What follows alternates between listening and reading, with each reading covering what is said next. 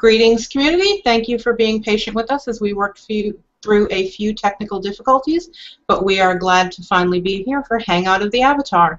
Today we're going to talk about crafting, and to start us off, Lord British. Hey everybody! Again, also sorry for the delays and thanks. I'll blame Scott, whichever side of me is on here on your screens. But there were little technical delays down there in Austin, Texas. But again, as always, want to start with a thank you to you, our wondrous community who's been following us along and supporting us and giving us great feedback.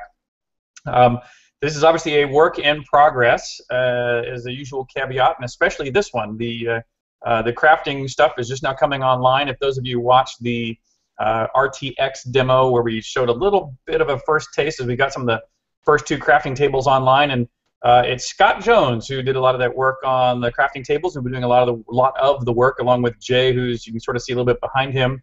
But let me introduce Scott Jones to say hi, and then I'll kind of take us a little bit into today's topic. Scott?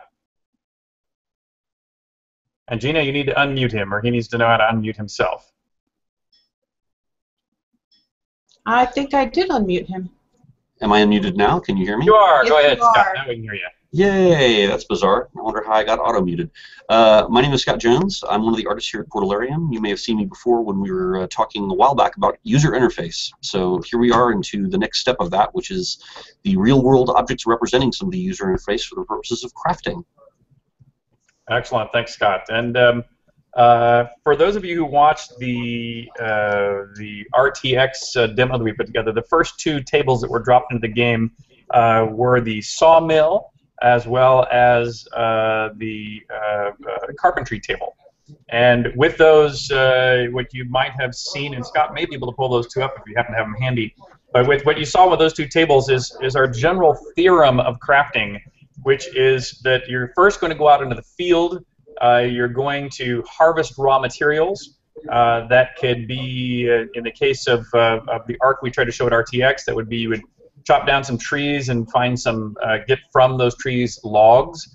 In fact, those logs that you bring back, right now there's only one tree you can chop down, or one type of tree. But eventually you'll be able to chop down a variety of types of wood to use as a basis that you could then bring to your saw table, which I see Scott now has up on his screen.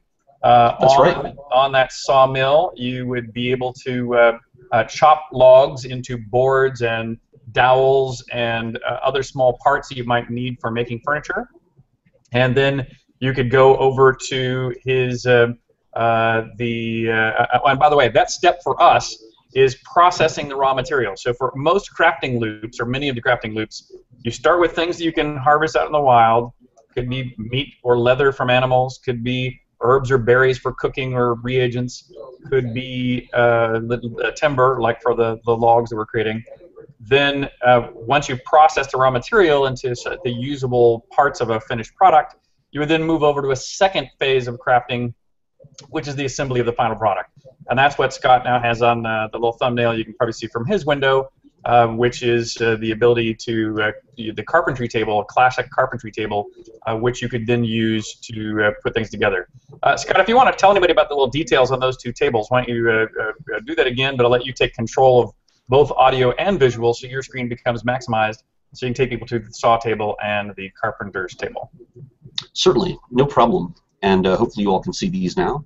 The first thing that I'm showing you is the saw table that Richard was talking about, and you can see a lot of different little elements here. Originally we had these tables cluttered up with tools and things like that, but we realized, of course, that eventually these tools would be something that would be part of the recipe, which would allow you to create stuff with these tables. So the tools would be something you'd be pulling from your own backpack, placing on top of the tables. We're still working on how we want the user interface to look for this, but you can see elements of it actually right here, because this little area right here, this little placard, which is empty, and then this little smaller placard up here will eventually be a place where the craft button and then the close button would be, so that the little X would appear in the right-hand corner to let you close the table. But the table itself would appear in the 3D world like this. You can see little rollers on the side that allow you to, the crude medieval means by which to roll the logs across the table. The little shield right here, which actually you can set to allow for the width of board and things of that kind, just little details. And then, of course, because we didn't want to really give away the idea that there's actually a mechanism, because we're dealing with medieval stuff here. But at the same point in time, it did need to sort of feel automated enough to where it can all happen on one table, which is why you have this little closed-in unit down here that might, ostensibly contain that kind of mechanical gearworks.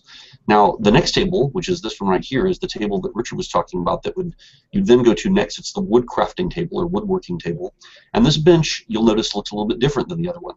The reason why is because of the fact that since time immemorial, when woodcrafters have been creating tables for their craft, they had certain elements to them that were often in common, like these little what's the right word for this, Richard? A vice. There's a vice. Yeah, those little vices. Go ahead. The vices set at 90 degrees to each other, and the little peg holes also, as well as that recessed tray in the back. So for woodworkers, this is a well-recognized piece of equipment because it allows you to do things like clamp chair legs and chair backs when the pieces are at 90 degrees to each other. So it's a very specific table for doing joinery on with wood crafting. So it's if for those people out there who do woodworking, you'll probably be familiar with this type of table. And so, of course, what you're seeing here right now is the surface that you would be working on, and you'd have the tools that would be placed out on that. So, ostensibly, you'd have like a pitch pot of glue, and you'd have a hammer and an actual bag of nails, as opposed to just a few little nails scattered around. The pegs, of course, you see some are sticking in the holes and some are just laying on their side above and below, and there's a drawer there that's assumed that there might be tools inside. But in general, the very basic table, as is what you'd work with, and then you'd place all your elements on top, including the rough wood that you've just recently cut in the lumber in the saw area, and hammers and saws and other things like that you might be doing small work with. And if I may jump in here, Scott, one of the nice things about this too is that these tables allow us a great deal of flexibility. Recipes can now be very diverse. You can cut down oak or ash or whatever types of wood we decide to put in as the entrance end of a recipe, all the way through to all the different kinds of furniture we eventually let you build. We'll make a very large pantheon, so to speak, of furniture or items that could be crafted there with that table. And that same theory holds on all the other kind of crafting that we do. For example, just today I was filling out the cooking resources through a final product, or getting started on it, by the way. It's going to take, it'll be months before the full list is done. But when you think of a cooking one, and I don't think a cooking one's one of the ones you've done, I think you're working on the butchery table, I believe, which is part of the process. Yes, the predecessor to cooking. Predecessor to cooking. But if you think about cooking, you're going to have things that go, first of all, you'll need tools, not for the butchery side that you're looking at now, but on the cooking side, you might need pots or skillets or a mezzaluna, or now I learned the new word ulu today, cleavers, fillet knives, paring knives, peelers, cooking tongs, soup ladles, graters, mashers, spatulas, strainers, steamers, rolling pins, and zesters might all be part of the process that you would need to do to use the cooking station. But then the ingredients, one of the ingredients is meats, and so what you see here is the table that Scott is working on for the preparation of meats, so that after you catch a fish or hunt some game, you'll bring it down here, back here to this game table to do the field prep, and you'll start with a carcass of some animal that you brought back from the field, but in here is where you'll end up with, whether it's beef fillets, rabbit fillets, snake meat picked off the bone, with trout or salmon or whatever else it might be. This is the station where you'll do that resource processing. So again, you would gather the resources in the field, fish or game. You would process it into the steaks or fillets that you might need to cook it at this table. And separately, by the way, there's a whole other path for collecting your culinary herbs. I was just putting an herbs list together today of things like mint, thyme, rosemary, dill, coriander, lavender, basil, and parsley, and you can probably get anything else in there you'd like. Vegetables, of course, fruits, of course, grains that you'll be able to harvest, and then all those things will then be taken over as the raw ingredients into the cooking stations, so we should be able to have a marvelously diverse set of creations just with the standard pattern of give you as many possible things to hunt or gather in the field, process the raw materials whenever appropriate at one of these type of stations, then move it over to your finishing station, be it cooking for food or a similar arc for and Scott, I know you're reticent to show some of our crazy little sketches, but even if you held it up in front of your camera, of things like another one we've been that's next in his queue are things like if you kill a or you harvest a sheep, you would get the wool. The wool you can then spin into yarn on a spinning wheel. That yarn you can take to a loom and weave it, and then you would take that cloth to a sewing station. What do we call that station? The sewing table, I guess it was. I'm now looking through my. Yeah, that's the tailoring. I think that's the tailoring. Yeah, that's the tailoring table. To do that finished work. So in any case, I think we have some very nice technology, very nice arcs, a standard methodology by which these things can flow that will give us very diverse recipes to finished goods. But there we go. Yes, exactly. So that's the butchery table, the one you were just showing. That's the butchery table, which oddly enough is showing backwards. That's really weird. Oh, that shows backwards to you, but forwards to us. It shows you a mirror of yourself. That's a Google Hangout feature. Oh, I see. We see it the right way around, but you see a mirror of yourself. Yeah, so that's the really cheesy little quick thumbnail sketch that helped decide how the butchery table would be made. Excellent. Below it, you can see. Oh yeah, so there's the beginning of the spinning wheel, and in fact, the thing I like about let's see, Gina, can you force it to show his camera predominantly if you haven't already? Yep, I have it locked on his image right now. Perfect. And the thing that I like about Scott's is that we took a classic spinning wheel, but we tried to make sure we created a surface in front of it in order to be able to put down all the ingredients you need. 3 spools of yellow thread and 2 bolts of yellow cloth if you're going to make some yellow armor, for example, and things of that nature. Do you have one like with a sketch of your dyeing vats and the? Let me see. I think you had it with your tanning. Oh, tanning vat. You were tanning and dyeing and leather making. I think was one you had. Oh yes. Go ahead. As someone who does work with yarns and fabrics, that's really exciting to see the different types of tables that go into. A lot of times crafting stations are simplified down to, this is a generic tailor station or this is a generic cook station. But these are very specialized. Yep, exactly. So there'll be, thank you, Scott. I think there'll be a total of, a dozen or 2 by the time we're all wrapped up. But Gina, why don't we switch over to some of the questions if people have some queued up. Sure. First question comes from Fire Angel. She posted in the LBSoda_Hangout. And remember, you can always submit your questions early via the Hangout, and that way I have them archived.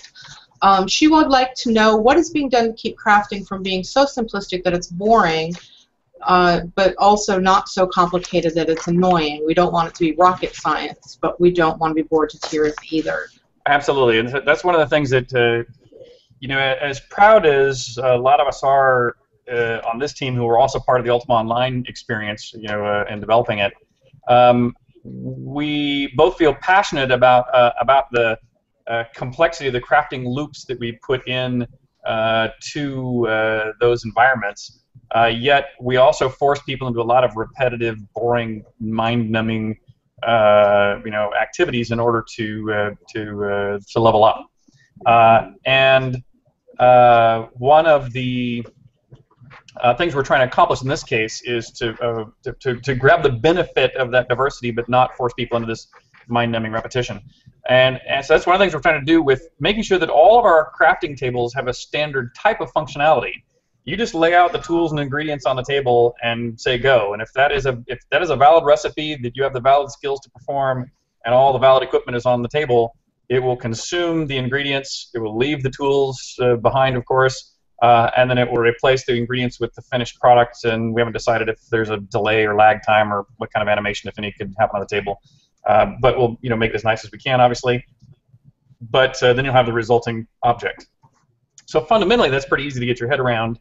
And now what we're trying to do is make sure that even if we're talking about foodstuffs, there's enough diversity both in ingredients and recipes to make it just fun and interesting to explore that system on its own. And when you're talking about creating weapons and armor or things that are useful to players, we're going to try to make sure that the base set of things that the game spawns to be usable as a tool, like a sword or a resource, like a gem to put into a sword, those are all at a fairly common level of value. And it is the crafters in the world who will then take those things and create a large diversity of very unique and more interesting, more powerful, more diverse tools and gear and weapons for players to use. So we're working very hard to drive even all of the adventurers into having a close relationship with whoever their armorer is, for example. And we're trying to make it actually cool and interesting and important to go back into town and debate whether I really do want to get that big juicy steak, or if I'm off to get a chicken pot pie or something, or an apple turnover somewhere, based on somebody's recipe that they've either discovered or created or otherwise unearthed out of the game.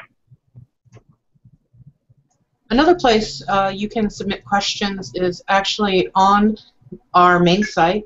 We always post the Hangout a day ahead of time, sometimes a few days ahead if I know, and we'll take questions there. This question, or actually two questions, comes from Twofold Silence. Twofold Silence would like to know what types of natural crafting materials will there be, and will we be able to take finished items apart after crafting them and return them to raw materials? Yeah, great question. And by the way, let me also just point out, if Scott's screen, if you want to pull that one up too, is the alchemy table, both a pictographic source. Oh, it was up there on your screen, Scott. Oh, I'll make it happen. Hold on. Yeah, because it was kind of cool if Jeannie wants to put that back up. It was showing both a real photographic source of an alchemy table from an actual historical example, over to the kind of the dissected sketch that we're working on now. And I think Jay, that's behind Scott right now, is assembling this exact one, if memory serves. Yes, in fact, I can show you that. And oh yeah, great, there it is in progress. So yeah, right, fantastic, Scott. I'm glad you got that. But from a where will the resources come from? Yes, we're trying to make sure that everything in the world is potentially a resource. It's a lot of fun to. Even today, as I was putting together just the resources for cooking, on the one hand, I was lamenting how big a list I'm going to make for the artist to have to draw. So I was actually trying to make sure I didn't, blow the budget from an art standpoint. Yet on the other hand, I was also considering how fun is it going to be to literally go forage for mint and rice and all these other items that you might need to put a little mojito together or something to share with your friends. And not that there's rice in a mojito. I don't know where that one came from. But I'm getting my sake drinks mixed up with my vodka drinks, or my rum drinks. But yes, the natural world will be rich in resources, both from just foraging in the woods up through parts and pieces you get out of hunting or defeating beasts in the field. Will also all be raw materials you take into crafting. What was the second part of that question, Gina? If items would be able to be taken apart and turned back into raw materials. Yes, and so our intention is the short answer to that question is yes, but we haven't yet decided on how lossy it will be, as to how it will break down. But in general, yes, you should be able to recycle equipment in some way, because what we don't want to do is have you end up with dead inventory that you've either acquired or created that now you either have to just go dump. And so we'd rather you get value out of that by disassemblage. But we haven't done the disassembly part of it yet, but the intention is yes. Tying with the diversity of ingredients and such, Fredicon posted a question in the third place you can participate, which is live in our chat room. Roughly how many craftable items do you envision at launch for each profession? Well, let's see. At launch, it'll still be a fairly high number per, and it's when I say per profession, let me say per finished goods table. So in other words, for the sewing table, there would be at least dozens and potentially a couple hundred, I would imagine. And for foodstuffs, at least again dozens, and if we're lucky, get into the hundreds. For alchemy, again, at least dozens. So I think dozens is probably true across the board as a minimum. But we'll be trending into the hundreds fairly quickly, I would imagine. As it turns out, once we've set these standards and get the tables built, adding recipes is actually one of the easiest things we have to do because of how data-driven it is. And so I'm anticipating that recipes will come online fairly quickly. And in fact, once the systems are up and working, we don't have a path right now for players to put recipes directly in themselves into the game. And in fact, that might kind of blow the balance if we did allow that. But we definitely would be open to suggestions.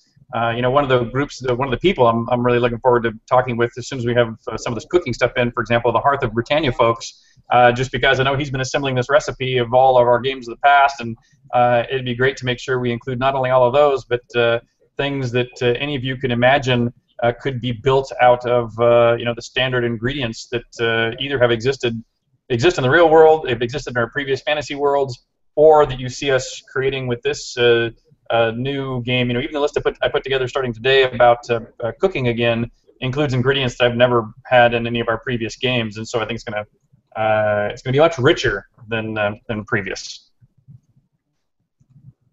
And Scott, you want to tell us anything else about what you're showing there? Why don't you take us through the butchery table? What are its parts and pieces?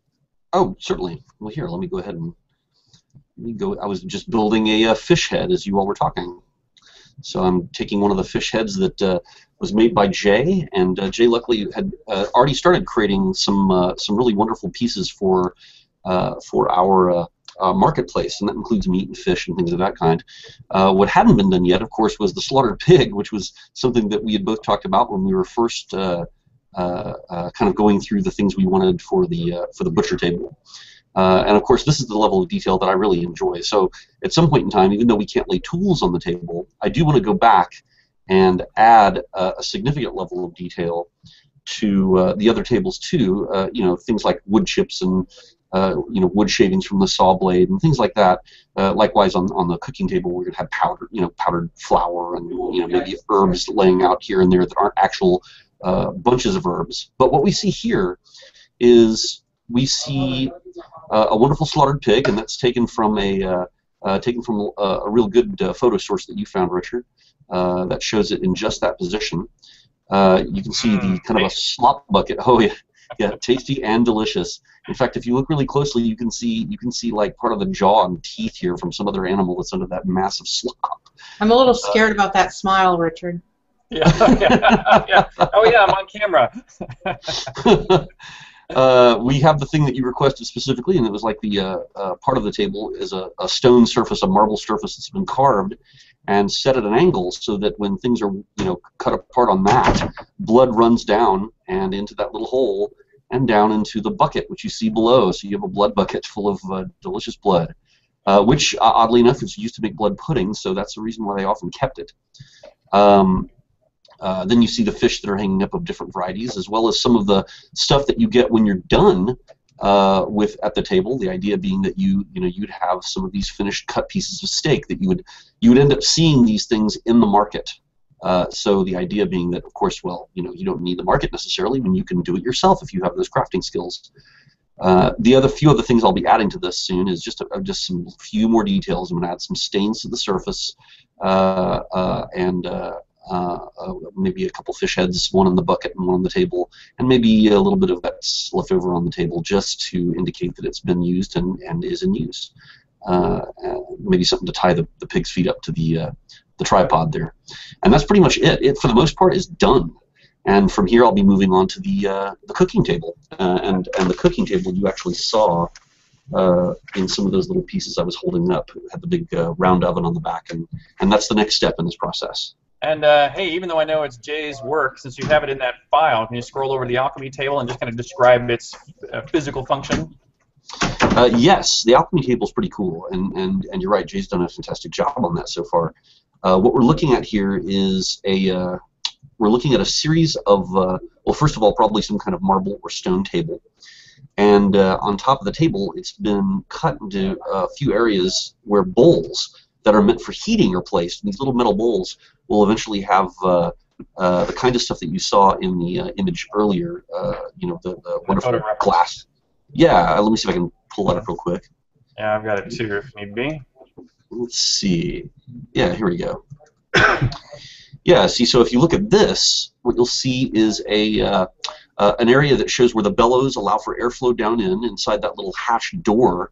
Would be where you'd be putting the wood, and those little recesses are for beakers and decanters and things of that kind, where we'll have like something like that set up already just to kind of show you what's there, but there'll be enough space to allow for all your tools, and of course the little stovepipe up off the top. And yeah, so it will appear as a functional table, and the cool thing about it is that it really is based very closely on a real sort of a chemist. Yeah, and if you take a good look at this one, these pictures, now flip back again to your other screen there, Scott, if you would, and you can see how the model really is doing it, you know, is not arbitrary, you know, it's not make-believe, so to speak. It really is, you know, what an alchemist has used in the past to kind of keep things, little petri dishes heated up and little concoctions burbling away as they try to, you know, transmute lead into gold or something of that nature. That's right, and of course, along with this would come a host of tools and rare items and you know, minerals that you would mine and other things that you would bring to bear at a table like this. So it's going to be actually pretty cool to see those recipes come to life on these tables. And who knows, maybe eventually we'll get some animating elements in these suckers. But for now, they're stayed and in place, but they'll have a lot of elements that are at least visually exciting as you watch your character go through the animations of crafting. Excellent. Okay, Gina. Well, let's see. We got started. I see some people talking about the time. We got started about quarter after. Was that correct, or was it a little after? We got started about quarter after. Okay. Well, we've got probably time for a couple more questions then. So, Gina, do you have any more queued up for us? I do. The next question comes from Cool Phoenix. Will recipes be dropped, or can we buy them from a vendor, or can they be automatically learned or trial and error learned? And the short answer is all of the above is the broad intention. There'll be both recipes that you can learn and pass down from one person to another. You'll be able to, most recipes you should be able to copy, so to speak, to somebody else's cookbook. You will have the metaphoric cookbook just so you can remember what things to put out on the table. But at the moment, our intention is that you don't actually have to have the cookbook. As long as you remember or know, or somebody has literally told you through the internet that the way you make a chicken pot pie is, you know, you dice some potatoes, you dice some chicken, you add in a handful of herbs and other vegetables, and put some dough in a pan, and you've got the pan, and you've got the brush some butter on the top, and you put all the right tools and ingredients out on the table, and your skill level is correct, and you say put it all together, then it should work.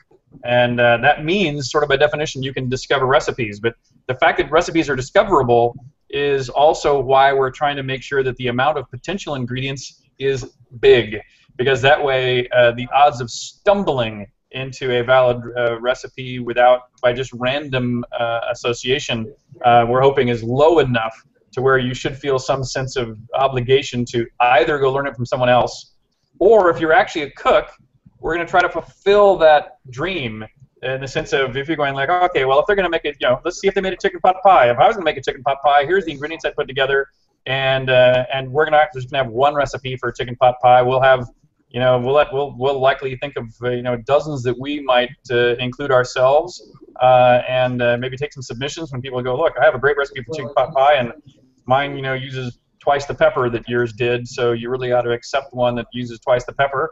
Then, you know, we can add that too. And I think that'll make it the whole recipe orientation, or you know, the alchemy orientation of creation. I think will make it fun to both contribute to for all of us, including yourselves, and to discover as well as a player. That kind of leads us to the next question. Montague Payne would like to know: will there be multiple ways people can collaborate or cooperate to make recipes or to make items using different crafting professions or different ingredients? Yeah, so we've tried to make sure that that each of the crafting threads, at a minimum, had the first step of gather resources, a second step of refine those resources. So if it was wheat, you might grind it into flour. If it was wool, you might spin it into yarn. It may or may not have an intermediate step after that, like if it's yarn, you kind of weave it in a cloth before it goes to its final process, which is taking that cloth and sewing it into a garment, which might also use a resource from a whole other path, which would be hunt another beast, tan its leather, and take that leather to the same final table to be able to create a garment that is out of both leather and cloth. And so there's no question that it will take multiple specialties. So you might need a trapper to catch you your pelts to get the leather. In fact, you might even just go to the tanner to get the leather.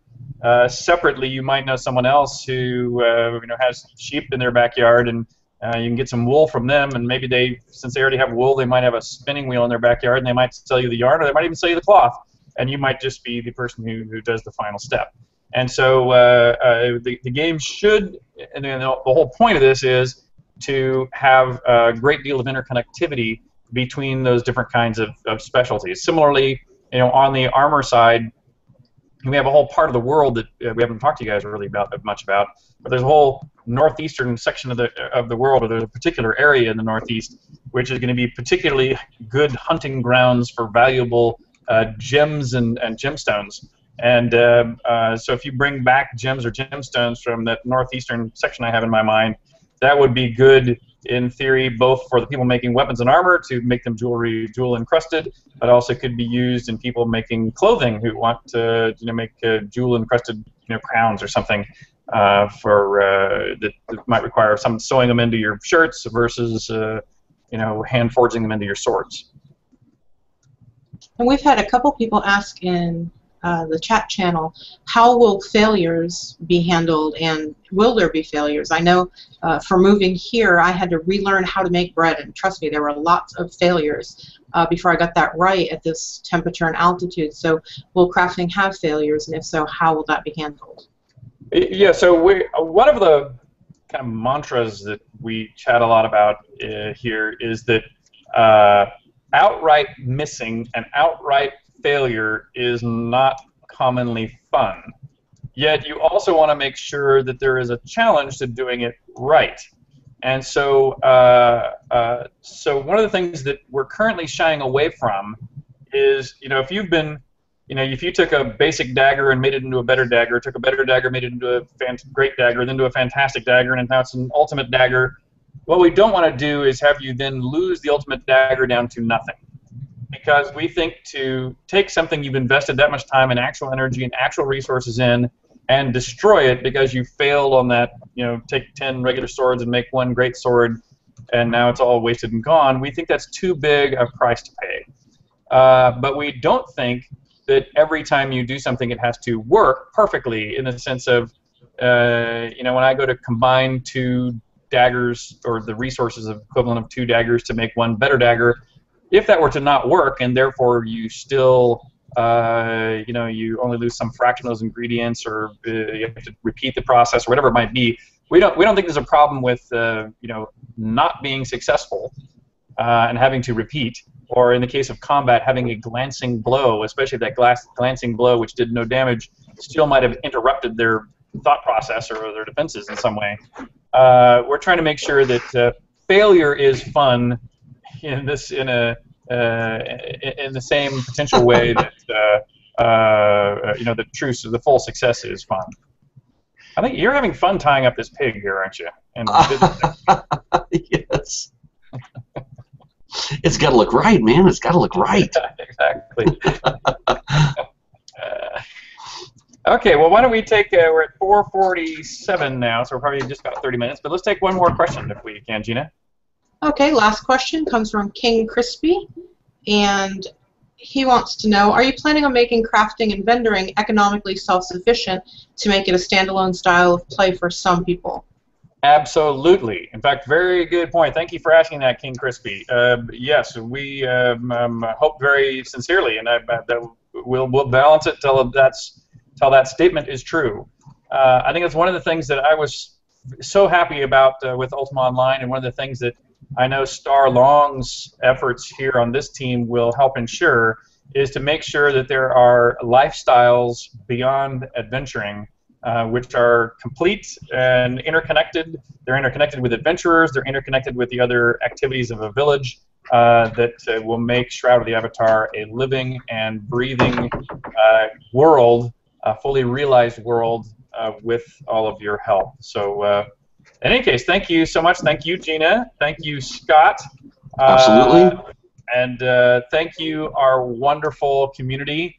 As we get these recipes up online, and you get more of them out to you, and once we give you the basics of what ingredients are around, I look forward to hearing more feedback from you, not only about the base system, but how we can enhance it to better serve your desires and your needs. So thank you and goodbye for me, and I'll pass it over to Scott, and then Gina, you can get the last word.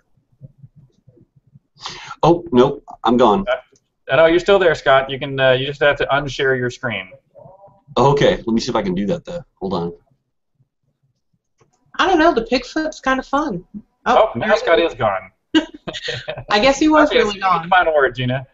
I'm going to go ahead and start a thread on the forums, and hopefully we can either address some of your questions that we didn't have a chance to get to, or I can put those questions together for maybe another crafting hangout, because we certainly had a lot of questions this time, really good ones too. So I don't want to miss any of those answers for you. Look for that later on today. And thanks again for joining us. We will see you next week. Bye-bye.